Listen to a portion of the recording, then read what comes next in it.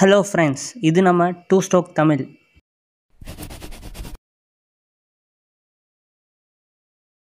அந்த 5 டாபிக் நீங்கள் கான்சன்ட்ரேட் பண்ணாவே ஃபஸ்ட் யூனிட் ஓவராலாக கம்ப்ளீட் ஆகிடும். ஃபஸ்ட்டு டாபிக் வந்து flow in and economic. Second topic law of demand and supply. Third topic types of efficiency. Fourth topic element of cost. Fifth topic break even analysis and types of efficiency break even analysis. இதை base பண்ணி problems நிறையா வரும். First topic என்னென்னா flow in and economy. நம்ம ஒரு factory எடுத்துக்கலாம். ஃபேக்ட்ரியில் ஒருத்தர் வேலை செய்கிறாரு. அவர் வேலை செஞ்சுட்டு ஒரு கூலியை வாங்கிக்கிறாரு. அவங்க அந்த காசை வச்சு வீட்டில் ஒரு ப்ராடக்ட் வாங்குகிறாங்க. அந்த ப்ராடக்ட் அந்த ஃபேக்ட்ரியில் தயாரிக்கிறாங்கன்னா அந்த ப்ராடக்ட் வாங்குறனால அந்த ஃபேக்ட்ரிக்கு ஒரு இன்புட்டுக்கு மாதிரி அவங்களுக்கு போகும். அதாவது இவங்க காசு போட்டு வாங்கி ஃபேக்ட்ரிக்கு தானே அந்த காசு கொடுக்குறாங்க. அதனால அந்த ஃபேக்ட்ரிக்கு அது ஒரு இன்புட்டாக இருக்கும். அவங்க நம்மளுக்கு ஒரு நல்ல ப்ராடக்ட் தராங்க. அவங்களுக்கு நல்ல வேலை செஞ்சு நம்ம கூலி வாங்கிட்டு அவங்ககிட்டே போய் ப்ராடக்ட் வாங்குகிறோம். அதனால அவங்களுக்கு ஒரு இன்புட் மாதிரியும் இருக்கும். இது ஒரு கண்டினியூஸ் ப்ராசஸ். இதுதான் flow in and economy. Second topic law of demand and supply. டிமாண்ட்னா என்ன? ஒரு தேவை. சப்ளைனா என்ன? கொடுக்கறது. Price is inversely proportional to the quantity demanded. நம்ம தேவையான ப்ராடக்ட்டு நிறையா இருந்துச்சுன்னா அந்த ரீசனபிள் காஸ்ட்டாக நம்மளுக்கு தருவாங்க. நம்ம தேவைக்கான ப்ராடக்ட் கம்மியாக இருந்துச்சுன்னா அந்த காஸ்ட் இன்க்ரீஸ் பண்ணுவாங்க. எக்ஸாம்பிள் ஒரு மாஸ்க் எடுத்துக்குவோம். கொரோனா டைமில் நம்ம மாஸ்க் கம்மியாக இருக்கவும் எல்லாருமே ஹை காஸ்ட்டில் விற்றாங்க. அதுதான் இப்போ நிறையா இருக்கவும் ஒரு ரீசனபிள் காஸ்ட்டில் நம்மளுக்கு கொடுக்குறாங்க. இந்த டிமாண்ட் எப்போல்லாம் எஃபெக்ட் ஆகும்னா இன்கம் ஆஃப் பீப்புள்.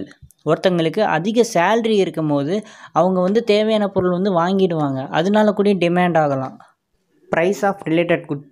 இப்போ எக்ஸாம்பிளுக்கு ஒரு கார் வாங்குகிறோம். கார் வாங்கும்போது பெட்ரோல் காஸ்ட் அதிகமாகுதுன்னா நிறைய பேர் கார் ஓட்டுறத தவிர்ப்பாங்க. அதனால கார் விற்று போகிறது கம்மியாகும். காரோட ப்ரொடக்ஷனும் கம்மியாகிடும். Taste of consumers. மக்களுக்கு எந்த ப்ராடக்ட் விரும்புகிறாங்களோ, எந்த ப்ராடக்ட் அதிகமாக அட்வர்டைஸ்ட் ஆகுதோ அதை நோக்கி தான் போவாங்க. எக்ஸாம்பிளாக மேகியும் ஹிப்பியும் நம்ம எடுத்துக்கிறோம். ஹிப்பி நூடுல்ஸ் நோக்கி நிறைய பேர் போவாங்க அது டேஸ்ட்டுனால. நிறைய பேர் மேகியை நோக்கி போவாங்க அதோட டேஸ்ட்டுனால. இதனால 2 ப்ராடக்ட் ஒன்று தான், ஆனால் அதிகமாக வாங்குறனால டிமாண்ட் சேஞ்ச் ஆகுது, அஃபெக்ட் ஆகுது. Number and price of substitute good. எக்ஸாம்பிளுக்கு நம்ம ஒரு சிடி வாங்குகிறோம். சிடி வாங்கினா சிடி ட்ரைவில் தானே போட முடியும். அந்த சிடி ட்ரைவ் அதிக காஸ்ட்டாக இருந்துச்சுன்னா நிறைய பேர் அதை தேடி போக மாட்டாங்க. அதுக்கு ஆல்டர்னேட்டாக தான் பார்ப்பாங்க. ஸோ அந்த டிமாண்ட் ஆகும்.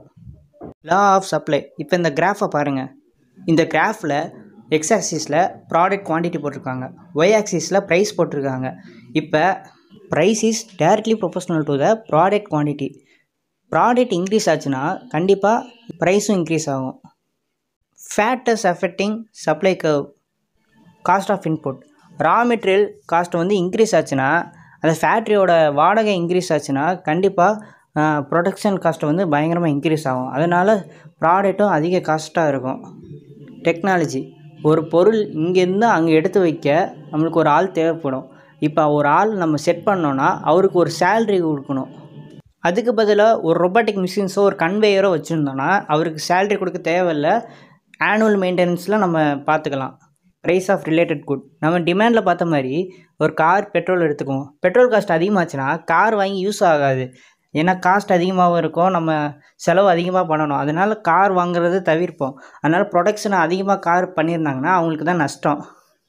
Expectation of future price changes. நம்ம இப்போ ஒரு ப்ராடக்ட் சீப்பாக விற்கிதுன்னா நம்ம கண்டிப்பாக எல்லோரும் போய் வாங்குவோம். அதுவும் நிறைய ப்ராடக்ட் வாங்குவோம். ஒருவேளை இப்போ நம்ம சீப்பாக வச்சுட்டு ஃப்யூச்சரில் அவங்க காஸ்ட் அதிகமாகச்சுன்னா நிறைய பேர் வாங்க மாட்டாங்க. ஏன்னா இப்போயே நிறைய பொருள் வாங்கிட்டாங்கன்னா அப்போ யாரும் வாங்க மாட்டாங்க. அதனால சப்ளை அஃபெக்ட் ஆகும்.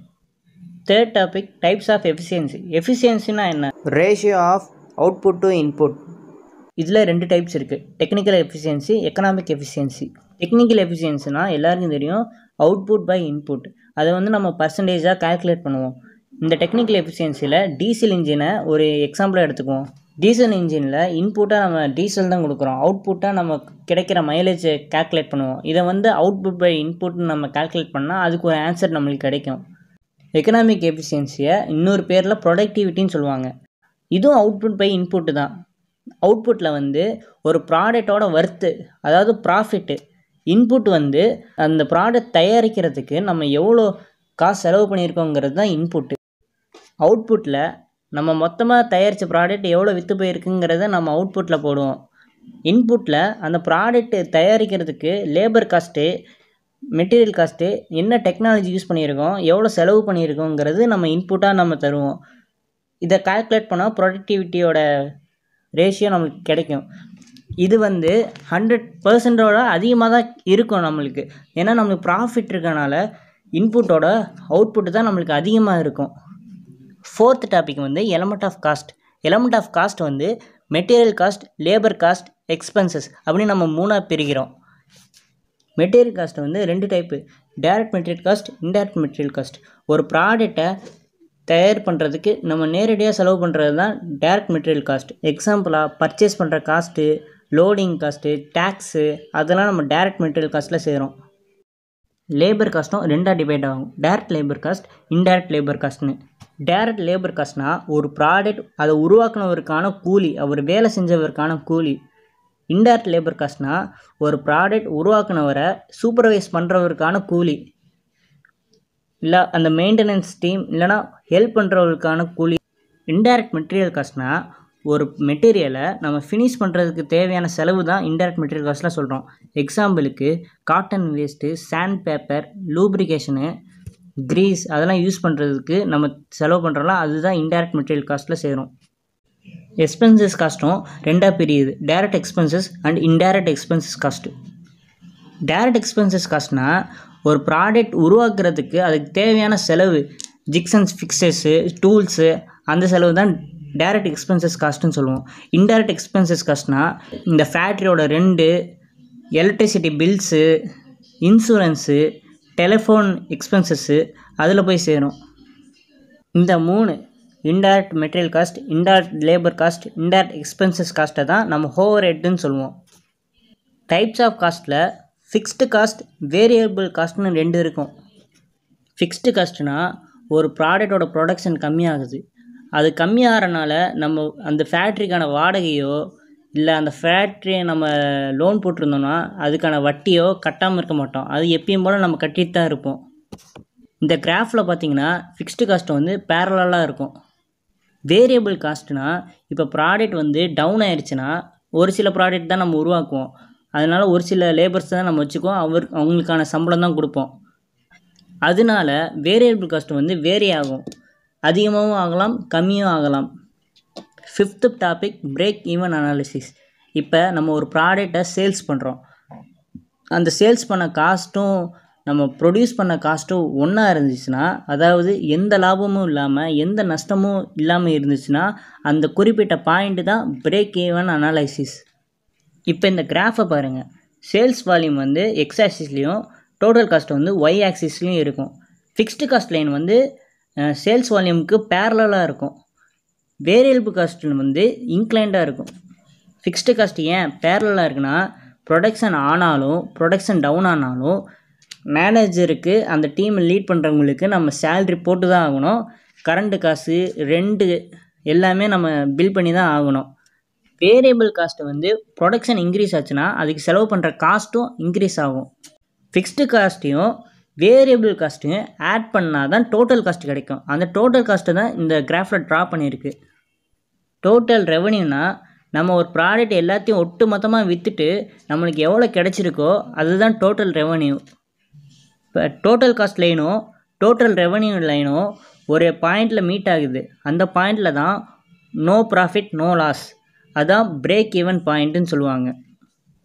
டோட்டல் காஸ்ட்டை நம்ம எப்படி கேல்குலேட் பண்ணோம்னா, fixed cost plus variable cost. Total ரெவன்யூவை selling price per unit into number of unit sold அப்படின்னு கால்குலேட் பண்ணோம். ப்ராஃபிட்டை total revenue minus total cost அப்படின்னு கால்குலேட் பண்ணோம். பிரேக் ஈவன் அனாலிசிஸை நம்ம Q equal to total fixed caused by total revenue minus total variable cost into selling ப்ரைஸாக நம்ம calculate பண்ணணும். இதில் இருக்கிற ஃபார்முலாஸ் எல்லாத்தையும் நோட் பண்ணுங்கள், ஏன்னா ஃபஸ்ட் யூனிட்டில் மேக்ஸிமம் ப்ராப்ளம்ஸ் தான் கேட்பாங்க.